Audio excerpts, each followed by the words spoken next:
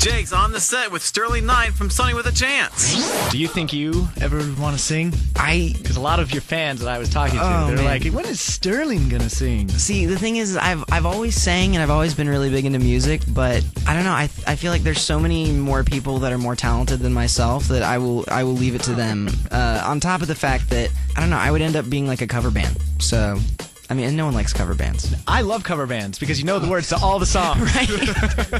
You don't have to listen to the album like 25 times. It's like, oh, I've been listening to the song for like 5 years now, so I'm good. Exactly. And you won't ever run into the issue of forgetting the words on stage. Yeah. Well, hopefully. Exactly. I mean, if you're a cover band and you forget the words, you're really not looking good. Not a good cover band. It's not a good sign.